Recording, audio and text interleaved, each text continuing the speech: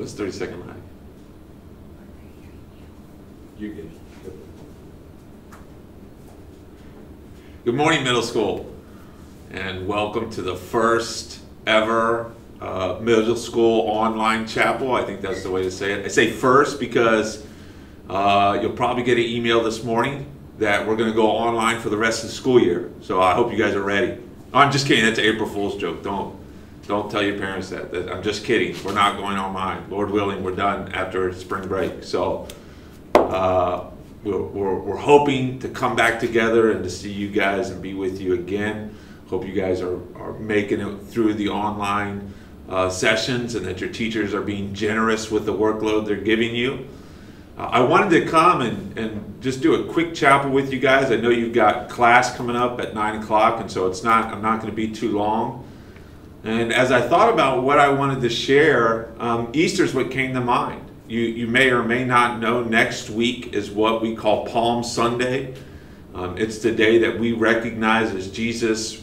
If you remember, he rides into Jerusalem and the people line the streets and they're waving palm branches and they're crying out, Hosanna. And then the following Sunday is Easter Sunday, the Sunday before we come back from break, April 12th. And so I thought I would just go ahead and share with you some thoughts about Easter. And before we do that, let me go ahead and pray with us, and then we'll get into this. Father, we thank you for your goodness and your grace to us.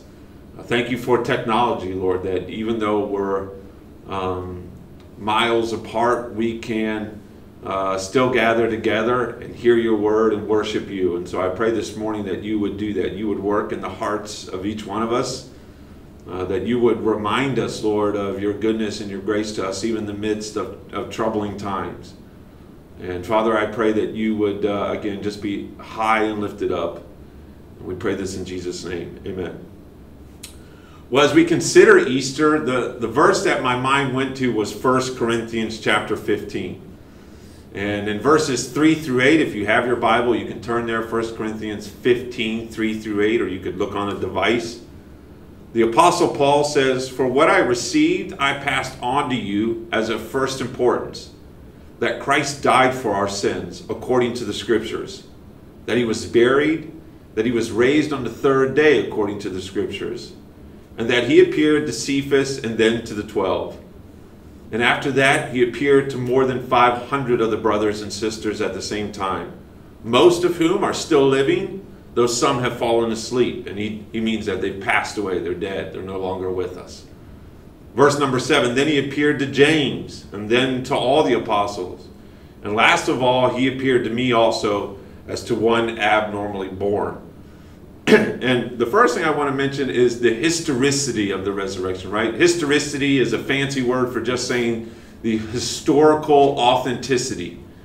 Okay, how do we know that the resurrection is a historical event? And if you look at verse number 6 with me, look at what the Apostle Paul says.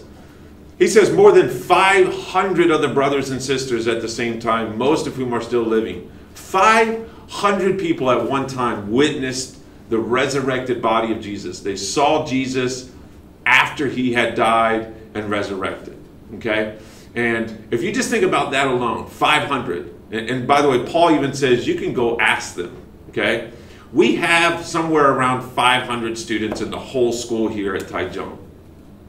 Let's just say you missed a day. You were absent for a day. You didn't come. And you heard through the grapevine that something amazing happened, right? Mr. Owens levitated in the middle of the plaza and flew around the plaza. Okay? Something just outlandishly wild. And you came to school the next day, you thought, oh, that's just a lie, it didn't happen. And you came to school the next day and everybody said, no, we saw it. Everybody was out there, he did it. Even the teachers were like, we saw it, we were there. It was amazing. You would be foolish not to believe the whole school saw something and you, the one person who missed it, doesn't believe it, right? If the whole school was telling you something happened, you would probably believe it because that would be the logical things to do. And that's what Paul's saying here.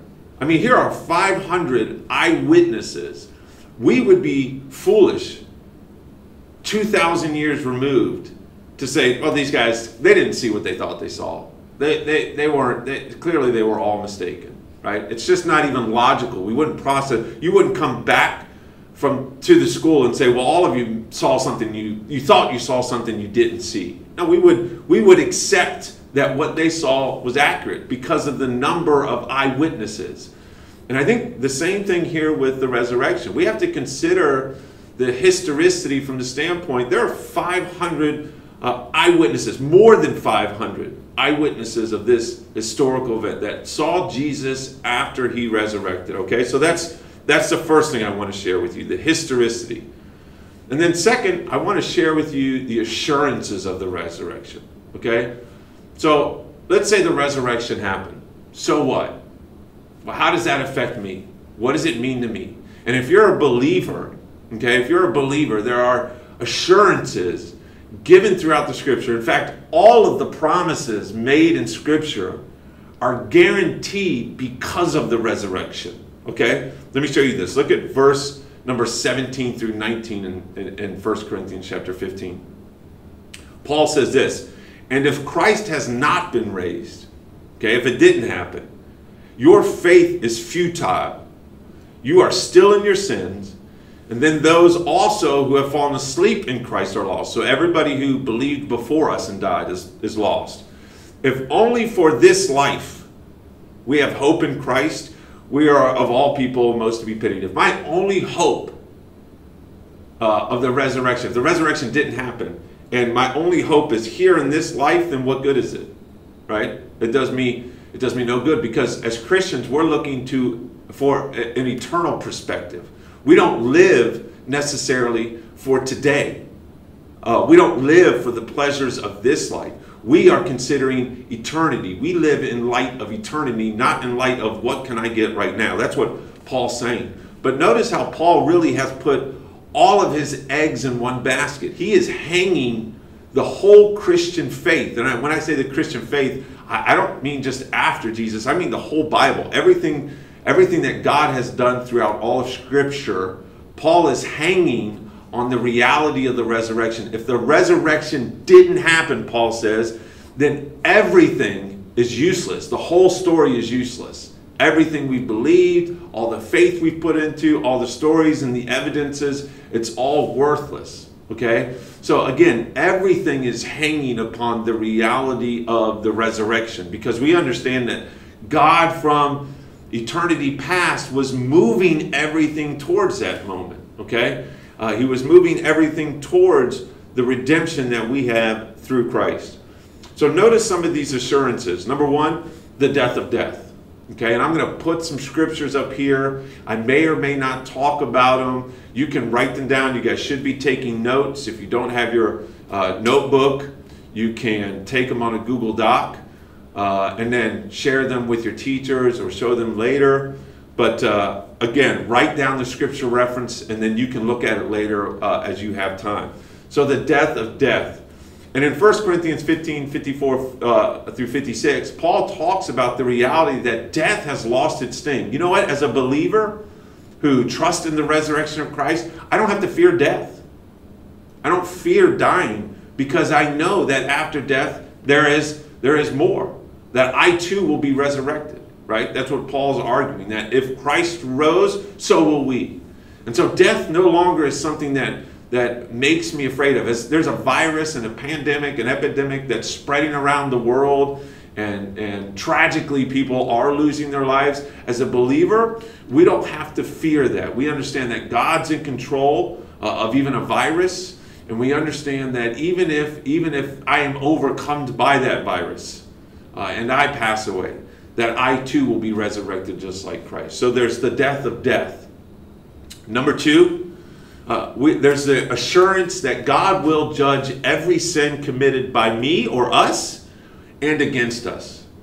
One of the things is that as believers, we shouldn't feel like we have to get revenge on an individual, right? I've talked about this with my Bible class, and maybe I've talked about it in chapel before, but oftentimes when we fight or quarrel with other people, it's from a standpoint that we feel like we've been wronged and we need to make that wrong right, right? That justice needs to be done, and we need to execute that. So-and-so has hurt me, and now I need to try to hurt them so that they understand what they've done to me.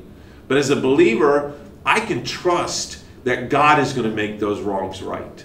I don't have to. And so those moments where I feel like I need to, engage somebody to try to get revenge or get justice, I can just let those go and just trust that God's going to do it. So we have the death of death, and we have the reality, the assurance that God will judge every sin, mine and those committed against me. And God judging my sin was done through Jesus on the cross. Okay. Number 3, God can deliver you from the power of sin. We call this sanctification. Maybe that's a word you've heard in Bible class or maybe in chapel. Sanctification, okay? The process of becoming more like Christ. So one of the assurances of the resurrection is God will deliver me from the power of sin. I still struggle with sin. I've been a believer now for 20 years. There's still sins that I struggle with that I struggled with 20 years ago. But my prayer and my hope is that God will one day deliver me from those sins. That the power that it has over me will one day be relinquished. Some of the sins I struggled with, the power of them went away immediately. The moment I confessed my sins, repented, and decided to follow after the Lord, the power of those sins were gone right away. I no longer struggled with them. Some of them were a little bit harder to rid, and some have been very difficult. But it's not through my power, it's through God in me. And my prayer and my assurance from the Scripture is that God will deliver me from the power of that sin. We see that in Romans 6:14. For sin shall no longer be your master, because you're not under the law, but under grace. Okay? So that's 3 assurances. Number 4, God will restore and renew everything that is broken. Again, to reference the current situation the world is in, we see something as small as a virus. I mean, something so microscopic can cause so much devastation, not just to people's health, but to people's lives. People are quarantined, they're shut in, they're isolated. People's jobs, people around the world are losing their jobs because their businesses, they can't go to work, and then their businesses can't afford to keep paying them. The economies of countries are falling. I mean, if you just listen to it, it just seems like one thing after another, right? And what should be evident to us is something's broken, something's not right. This is not the way God created it to be, right? God created it, and it was perfect in the garden. That's how everything should have been. But sin came in, broke the perfectness of God's creation. And that sin curse fell upon all of creation. And so we see even our bodies can't fight off. Even the virus itself is something that probably is an effect of the sin curse, right? Before that, before sin entered in, would there have been something like a virus to destroy things? I don't think so. It doesn't seem like that would fit the context of Scripture. So it's evident to us, it should be evident to us that something is broken, something's not right. And yet we can trust, because of passages like Acts 3:19 through 21, that God is going to restore everything. Look at verse 21. Heaven must receive him until the time comes for God to restore everything. Everything is going to be made new again. Okay? Revelation tells us that there's a new heaven and a new earth, and that we are going to receive new bodies. And so all these things that we see are broken will one day be made right and new. That's an assurance that we can have because of the resurrection. And then number 5, the assurance that no evil can thwart God's plans. And thwart just means stop or put an end to. God's plans will continue.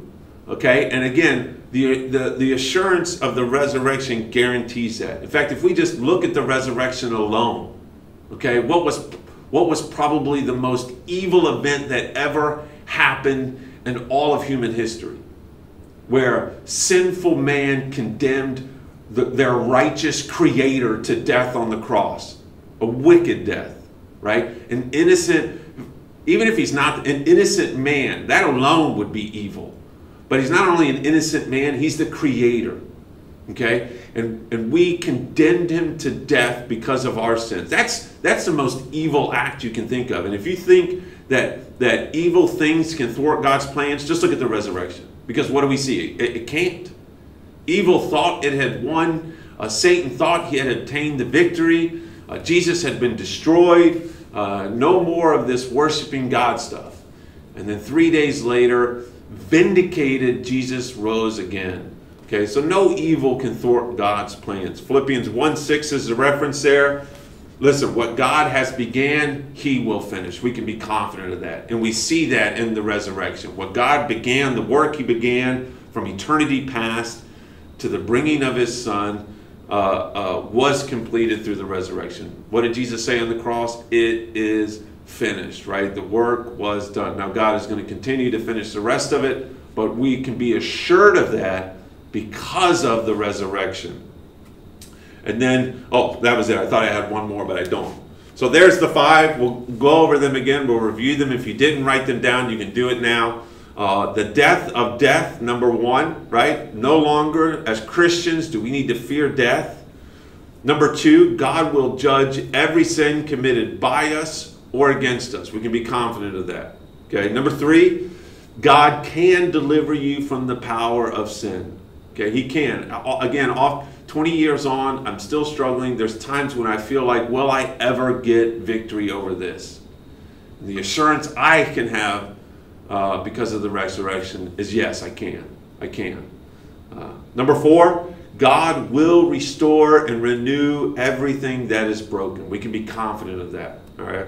And number 5, no evil can thwart God's plans. God's plans will happen. Okay, and even God uses the evil to accomplish his plans. Again, look at the resurrection and the crucifixion. God used evil man and their evil plans to crucify an innocent creator to accomplish his plans. They didn't know they were accomplishing God's plans. They didn't know that that's what they were doing. They had no knowledge of that.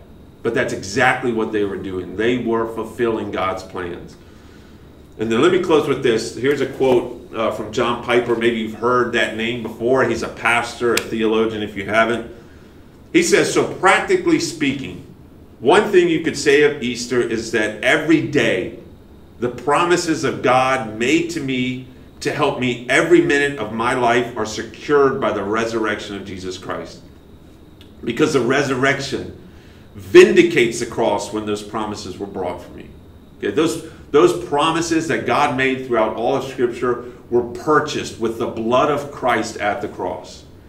And then his vindication at his resurrection guarantees that those promises are there for me every minute of every day. So as we continue to go through this process of, isolation, quarantining ourselves, whatever you want to call it, as we continue to go through this, if you're struggling, remind yourself of the assurances that we have because of the resurrection. And as Easter approaches, I pray that these things will be on your mind and that you would take time in prayer to thank God for these things. He deserves the praise and the honor and the thanks for what he's done. Okay? You guys have a class coming up in 12 minutes. So I'm going to pray for us, and then you guys can do whatever you need to do to get ready for the rest of the day, okay? Father, we thank you, we praise you that you are a God who is in absolute control. And Lord, even when we feel absolutely out of control of our circumstances, we can rest in you and trust you. And Lord, as we look through the Scripture, there are many assurances that we can have because of the resurrection. These are just a few. But we thank you, God, for the ones that we've gone over today and for all the ones even that we haven't.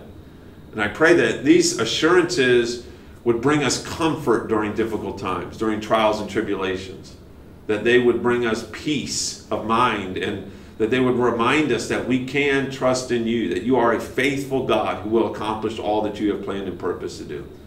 So we thank you that you are in control and that we are not. I ask that you would be with the students the rest of the day, help them to remain diligent in their studies, give the teachers and the students strength and energy to continue on. And we thank you and praise you in Jesus' name. Amen. Thank you guys for joining us. And hopefully see you guys again in 2 weeks.